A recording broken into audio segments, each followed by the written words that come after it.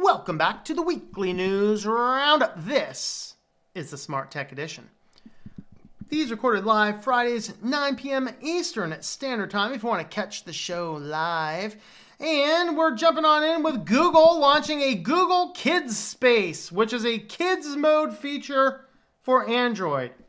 Initially, it's on the Lenovo tablets, maybe the ones that are being put together with slave labor over there in China. Quite literally, there were a bunch of schools that were buying Lenovo laptops. They were like, man, these are really cheap. Yeah, they were being put together by prison camp children. Anyway, streaming services have built-in kids profiles, so why not devices? So Google is responding to parents' demand. If parents are demanding this response, they should not have children.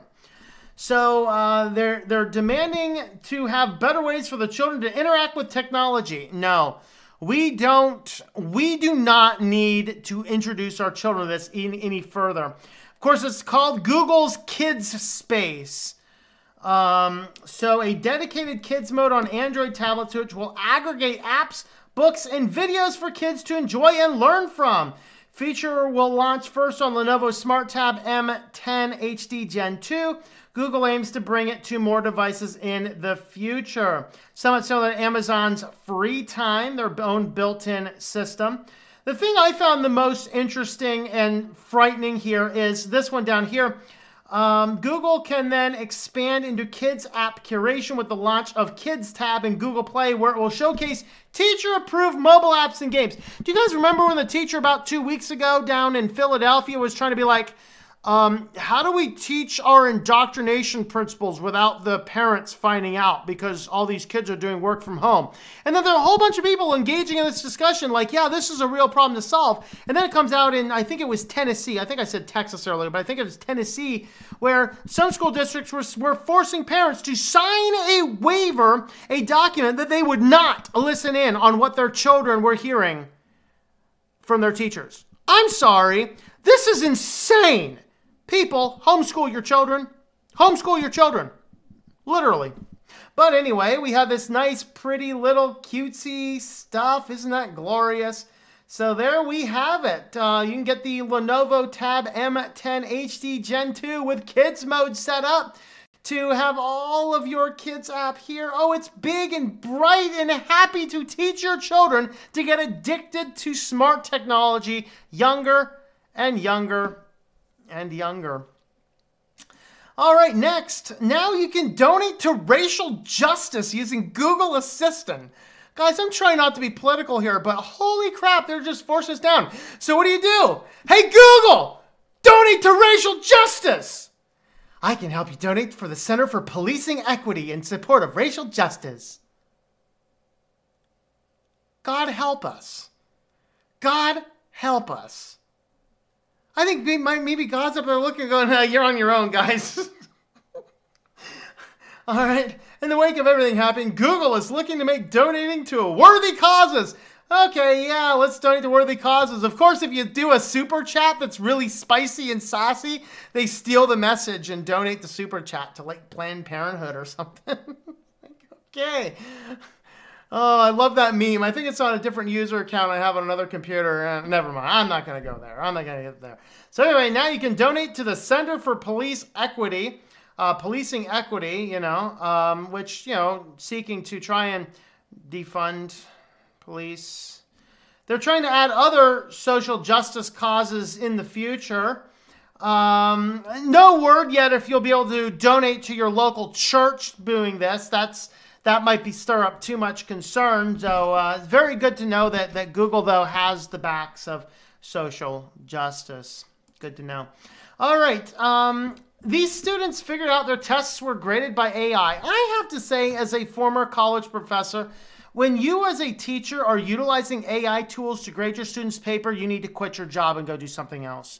You need to actually understand what your students are coming from. No amount of AI is going to do this. In fact, I remember this one time. I'm teaching a Biology 101 course, and I think it was a lab section, and they had a term paper to give. And I'm looking at this kid's term paper. I'm reading through all these things. I'm reading this kid's term paper. I'm like, this looks like very high level for a freshman non-major, like an art major or something. fulfilling his science credit. So I just copied some of his sentences. Google was a thing back then. I tape it in, and oh, look at that. Science Magazine article. Let's print that one out. And Science Magazine article. Let's print that out. The guy literally copied and pasted several aspects from Science Magazine. Now, would the AI thing find this? Absolutely. But I would have missed out on the glorious conversation that I had with this kid afterwards. Because you catch a student cheating, and I've caught a number of students cheating in my classes over the years. I mean, I'm good at it. I'm really good at catching people cheating. It was just a glorious conversation. First, I take it out to the, to the boss and say, hey, what do you want to do? He says, you know what? We don't want to completely wreck this freshman's career yet. But we'll go ahead and give him a chance to redo it. And if he passes it and does it right, we'll pass him with a C at the most. Sure, let's do that. And so we go out and I'm like, hey, we got problems with your paper, man. Like, did you write this? Oh, yeah, man, I wrote this. Are you sure you wrote this? It's like, well, yeah. I'm like, and you didn't copy this from any source? Oh, no. It's like, I showed him the stack. Your paper is a composite of all of these Science Magazine journal articles. How can you explain this? Oh, well, my roommate did the paper for me. Oh, boy, just keep digging, kid. Just keep digging, all right? I don't know if the kid graduated college or not. If he's that stupid, maybe he is. But anyway, this is an AI application that was being used to grade things. But the problem with AI is it really can't comprehend real sentences. This is why as a professor, you need to go through and read their work.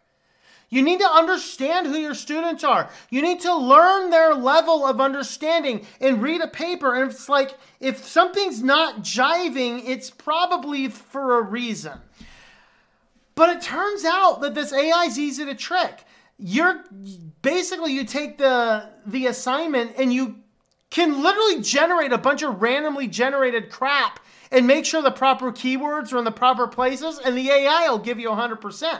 So students that figured all this kind of stuff out, you can actually come on down and figure out how to get an A+. So look at this update. Algorithm update. He cracked it. 2 full sentences followed by a word salad of all possible applicable keywords. 100% on every assignment. Students on, is it Edge Nutilic, I think? There's your ticket. He went from an F to an A+ without learning a thing. I disagree. He learned how to get past AI, and that's a worthy thing to get past. I think, oh, no, it wasn't Quint. It's another friend of mine, actually. His school used this application. So that's kind of neat. So anyway, of course they're blaming the COOF for this, as the COOF has driven schools to move to online teaching and hybrid. Many are outsourcing some instruction and grading. Stop being lazy. Stop being lazy. All right, I had sometimes 90 to 150 students a semester, and I still managed to grade everybody's paper, read all the term papers, graded everything myself. And I might have a TA or something to help with some of the stuff. But, in reality, this is what's wrong with American education. This is why I left teaching the university, because it's stupid. You don't learn anything. You don't succeed at anything. It's nonsense. That's it. That's it. All right, this is actually, I wouldn't buy it, but it's cool. I like this. So this is a little light panel from Philips. So Philips Hue line of lights. Of course, it probably is run by a mobile app, so I wouldn't use it for that. But anyway, you can get these, and they match 55, 65, or 75-inch televisions. And what they'll actually do is they'll take whatever's on your TV, and then they're going to expand the coloration out. Like I said, it's pretty cool. I think this is neat. I think it's probably limited application because, you'd have to have a certain type of wall and the TV set up in a certain place to cause this to happen, I think. But nevertheless, it is kind of neat. A little light panel there, just kind of see what's going on, stuff like that. All right. Well, before we finish up our last couple stories here, if you are interested in reading science fiction, I do have a science fiction novel. We have it available as a print book, as an ebook, or as an audiobook. You can buy it anywhere you buy books online. You can head on over to the website at synaptergy.com or tlm.li/s. You can sign up for the newsletter, get an update when we start working on the sequel book to it. We'll let you guys know. You can come on by, read Chapter 1, see if Chapter 1 hooks you. If Chapter 1 hooks you, you might like the rest of the book.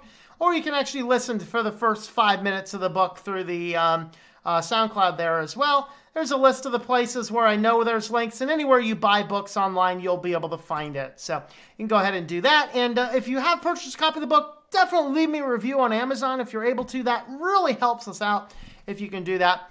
So let's go ahead and get on back to the smart tech news.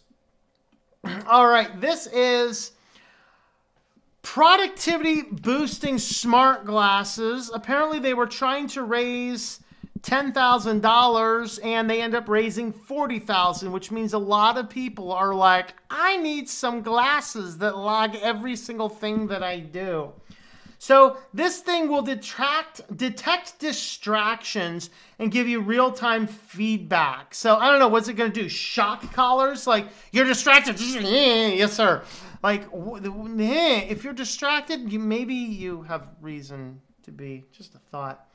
But anyway, you have these smart glasses, and they can condition your mind to ignore distractions. Like, you know, the house is burning down or something.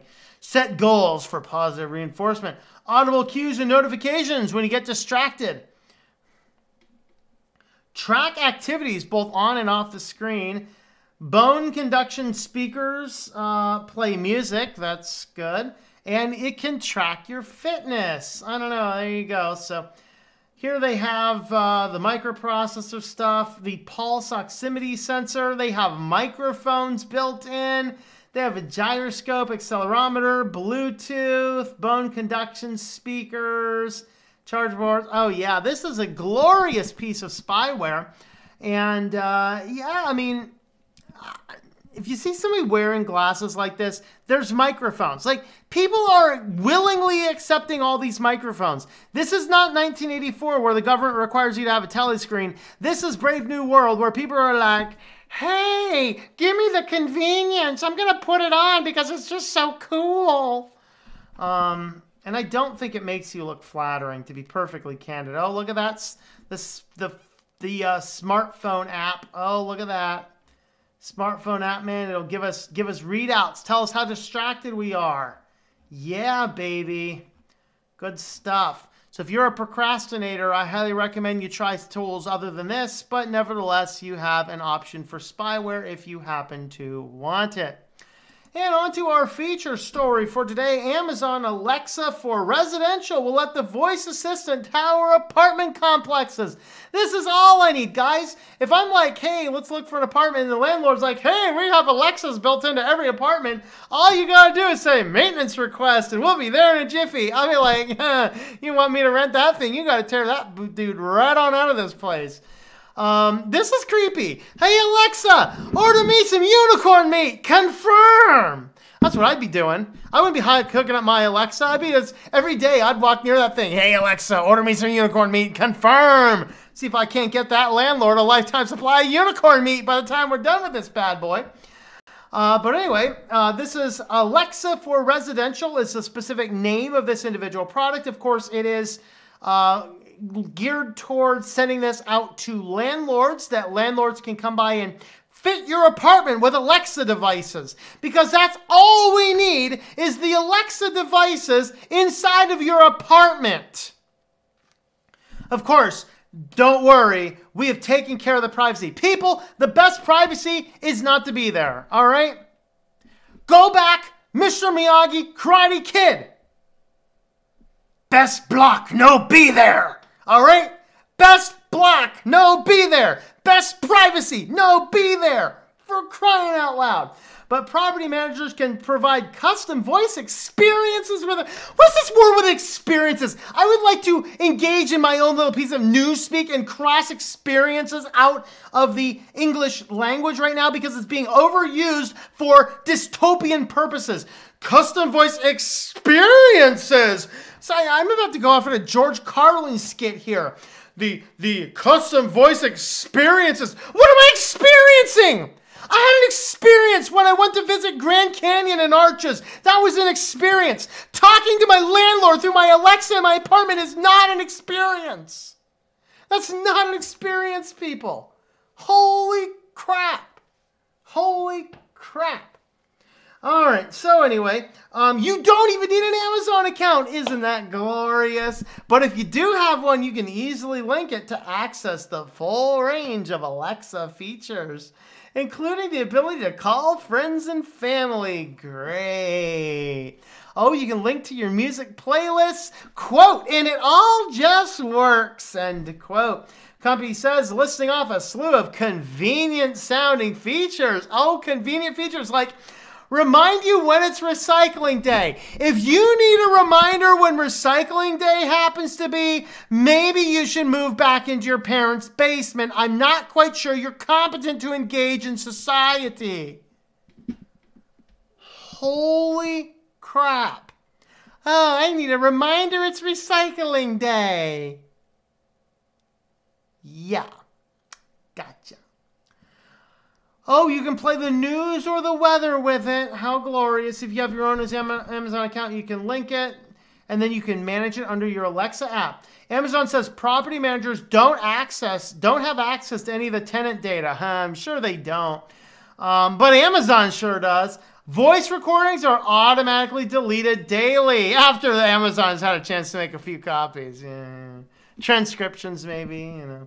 If a tenant links their own account, their preferred privacy settings will apply. They can unlink their account at any time. The in-unit devices can be reset along with any other smart devices in the apartment when the tenant moves out.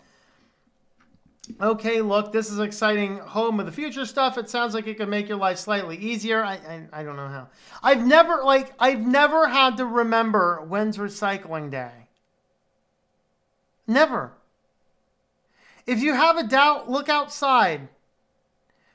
When the curb starts filling up with trash cans, it's recycling day. Just life tips for you. Life tips. Anyone ever watch any science fiction shows or warn us about such a thing? The announcement says that Alexa for Residential will allow property managers to offer custom voice experiences that go beyond the walls of their apartment and create custom Alexa skills for every unit in the building, allowing residents to manage rent, maintenance requests, amenity reservations, and more. I do love what she said in this article, he or she, and this is a guy or a gal, Kim Lyons. I will presume that is a female, bad thing to presume. But she actually says down here somewhere, you know, with all the apartments I've had, I don't really want my landlord. I don't want to communicate with my landlord. This is it here. Thinking back on all the landlords I've had over the years, I'm not sure I would want any of them to have a customized my experience that went beyond the walls of my apartment. It would be nice to be able to trust all these privacy issues, but that Alexa announcement kind of hand waves at it would in fact be described. Yeah, this is insanity. This is insanity. I think this is crazy. Let me know if you think this is crazy as well in the comments down below. Thank you for watching this video from Switched to Linux. This channel would not be possible without the backing of the program supporters scrolling on the screen now. You can be a supporter at Patreon at patreon.com/TOMM or at thinklifemedia.com. I also want to thank the open source community who creates such excellent software that makes producing this show possible. Please remember to support your software communities. Thank you, and I hope that you enjoy switching to Linux.